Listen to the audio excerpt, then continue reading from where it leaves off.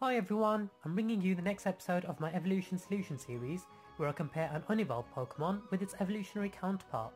To get more of a feel for this series, you can check out my first ever episode of this here. Today I want to talk about eviolite Togetic and Togekiss. Let us start off with eviolite Togetic. In Generation 6, the Togepi were blessed with a fairy typing.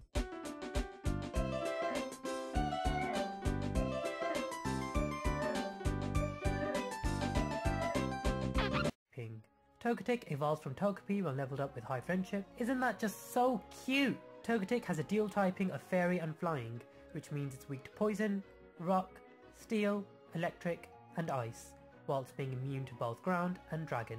It also has a quarter resistance to fighting and bug, which is amazing, whilst also resisting grass and dark. Prior to Generation 6, when it didn't have the fairy typing, it was only weak to rock, electric and ice, and was immune to ghost and ground, and it only resisted bug and grass. What that means is with the new fairy typing, although it has more weaknesses, it has way more resistances, with 2 of them being quarter resistances, and it also resists dark, which is a pretty good trade-off in my opinion. Togetic's stats aren't to be sniffed at either. It already has bulky defences and special defences, but with eviolite it just gets better. When looking at the Togepi line's abilities, there's not so much of a comparison as they all share the same abilities. One of the primary abilities is Hustle. Hustle increases the user's attack by 50%, but lowers the accuracy of the user's physical moves by 20%. Special moves and status moves are unaffected by Hustle, so it's not very useful. The second ability the Togepi line can possess is Serene Grace. Serene Grace will double the chance of a move having an additional effect. For example, Psychic will have a 20% chance of lowering the target's special defense, instead of its usual 10% chance, or the infamous 10% flinch chance due to King's Rock or Razorfang being doubled to 20%. Serene Grace has no effect on status moves however. But moves like Air Slash with King's Rock has no additional effect, as many people have trialled this already, and the King's Rock only adds to a flinch chance if a move that you've used doesn't cause you to flinch usually, but I'll talk more about this later on. Air Slash usually has a 30% chance of causing you to flinch, which is doubled to 60% when coupled with the Serene Grace ability. Again, this will be touched upon later on in this video. The hidden ability of the Togepi line is Super Luck, which increases the critical hit ratio by 1 stage. In my personal opinion, the only useful abilities are Serene Grace and Super Luck, but I think I'd prefer Serene Grace for Togetic. With its stats and added bulk, you're not going to make a very good sweeper, but more of a defensive tank, so Super Luck won't benefit it as much. However, it can be argued if you invest no EVs in special attack and you choose to go for a damage dealing move, it allows Togetic to be defensive while still packing a punch. Now let's get into Togetic's potential movesets. Now straight off the bat, a few things that are disadvantageous for opting for eviolite Togetic is that it won't have access to Air Slash. So the only way it will make good use of its Serene Grace ability is if you opt for moves like Shadow Ball and Psychic. And if I'm completely honest, Psychic is probably the best move to go for to cover your poison weakness. Shadow Ball, although a very good move, isn't the best move to use for Togetic, especially if you want to be a defensive tank.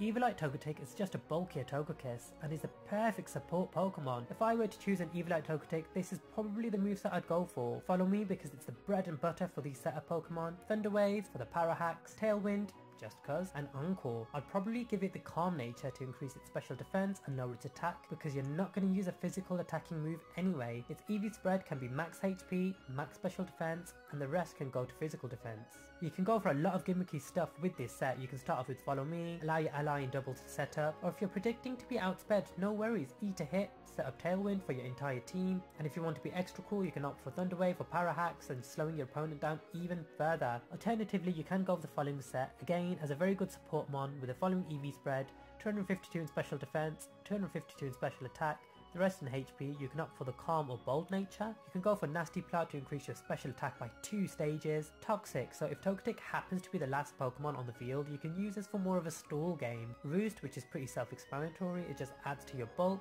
And finally Baton Pass, mainly for the setup, so you can set up a Nasty Plot or 2, Baton Pass into a very bulky special attacker and wreak havoc. You can go for Heal Bell over Roost to be a healer of your team. An interesting thing about Roost is Roost restores half of the user's maximum HP.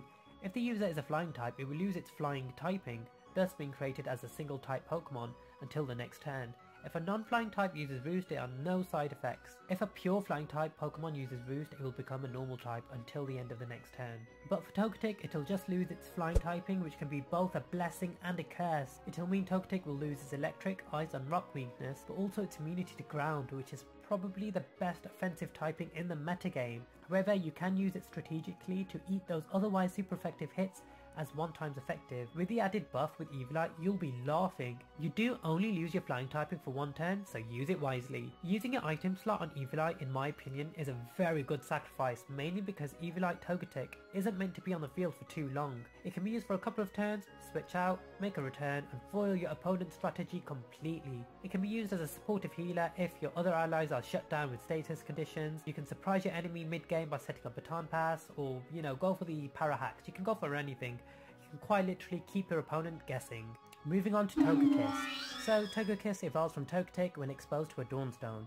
It shares the same typing as Togetic, so we don't need to discuss that, nor its abilities, as they also remain the same, so let's take flight and hop onto Togekiss's stats. Togekiss has a very good special attack stat and a very good special defense stat, with a decent physical defense and HP stat too. I kind of like that its attack is low because, well, it's not going to use it anyway, and it'll make good use of natures that decrease its attack but raises either its special attack or defenses. Its 80 speed base stat is pretty respectable too. If you opt for Choice Scarf, you can outspeed 130 base stat Pokemon, or if you invest in max speed, you're going to be a pretty good sweeper. It goes without saying, the only ability to opt for is Ring Grace for Togekiss. It is one of the very few Pokemon who can competitively make use of this ability really well. It's just so freaking awesome. Remember when I said I'll talk more about the Air/King's Rock combo? And the King's Rock only adds to a flinch chance if a move that you've used doesn't cause you to flinch usually, but I'll talk more about this later on. Well, Togekiss plus Ring Grace plus King's Rock does not equate to more of a flinch chance. Even on Bulbapedia, it describes a King's Rock having a 10% chance of causing the target to flinch when using a move that deals damage,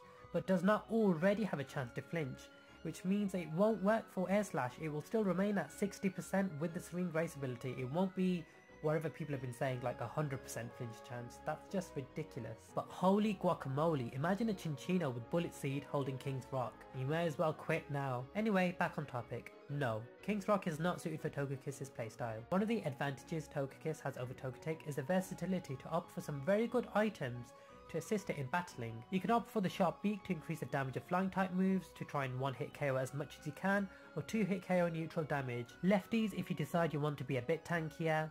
A Lumberry to cure any status conditions, which adds a lot more dimension to your playstyle. You can go for like a Resto Not So Chesto set, or if you've been inflicted by a volatile status condition, you're free from that too. Togekiss with Choice Scarf having the Ring Grace ability with a modest nature. Invest its EVs as followed: 252 in special attack, 252 in speed, and 4 in HP. Opt for Air Slash because, as I just said, Air Slash plus flinch hacks is freaking amazing. Flamethrower, which is good coverage and it also covers your steel weakness. Trick just to add to the gimmickry, and Thunder Wave for para hacks. Para flinch hacks for the win, I say. With a 60% chance to flinch with Air Slash, you can do whatever the hell you want. The beauty of this set is that it's good for both singles and doubles. You can start off with Air Slash, get a bit of damage, and if you really wanted, you can use Trick. The only thing shutting Togekiss down with this set are priority moves. It'll be absolutely crippled by Bullet Punch. One of my own personal favourite sets that I use in competitive battling is as followed. The EVs would be 252 in special attack, 252 in speed, and 4 in special defense. With the modest nature of course and the Ring Grace ability, I opted for Air Slash, Flamethrower, Psychic, and Roost. The only difference is that I've opted for Psychic over Thunder Wave just because it covers your poison weakness. This Togekiss was one to trade to me with perfect IVs, and it originally had Thunder Wave over Psychic, but because I already had a Parahaxmon, I decided to go for Psychic to cover for Togekiss's poison weakness, as all I seem to run into nowadays are poison type moves or poison Pokemon. I gave it the Sharp Beak to boost flying type attacks with the extra stab, which meant Togekiss really posed a threat to many other Pokemon. You can opt for Aura Sphere, which ignores evasion, Dazzling Gleam to hit both opponents in doubles, and of course Hidden Power Rock or Ground, which I personally wouldn't use, but it's certainly an option you can consider. A third option worth considering is Togekiss with Leftovers and of course the Ring Grace ability. Invest 252 in HP, 208 in defense, and 48 in special defense. And the moves to opt for are Thunder Wave, Air Slash, Roost, and Aura Sphere. and even distribution can work really well. The main things you have to worry about are mainly special attacks like Ice Beam, Thunderbolt and Sludge Bomb. There are a few physical moves like Rock Slide and Poison Jab that may pose a threat, so spreading out the EVs as such may help add some sustenance to your Togekiss's bulk. All in all, I feel if you want an offensive sweeper or a Pokemon who will shine in single battles and do well in doubles as well, go for Togekiss. It has the right amount of bulk and with the correct EV spread can be quite a threat. If you want a defensive, assistive, supportive tank, opt for Togetic. Its eviolite will help it survive a few turns, coupled with a few shenanigans like Follow Me and Roost will assist in setting up, though I find very little usage in Togetic in singles if I'm completely honest. Also, the edge that Togekiss has over Togetic is that it makes use of its Serene Grace ability a bit better due to having access to Air Slash. Both Pokemon have access to Morning Sun, which is pretty cool to restore more health, but Roost would probably benefit both of them better as it doesn't rely on weather conditions, and it's an added gimmick losing its flying typing for a turn, meaning you'll eat those otherwise super effective hits. If it were up to me, I'd definitely go with Togekiss. The main reason I say this is because I have so many supportive tanks on my team who do such a perfect job, and Togetic will have a hard time competing with that. Pokemon like Gothitelle, Nucleus, Clefable, Aromatisse, Dusclops and Murkrow, they all do a better job than Togetic, but Togekiss in doubles can be quite a threat. Thank you everyone for watching, I really hope you enjoyed it. Let me know in the comments which Pokemon you prefer.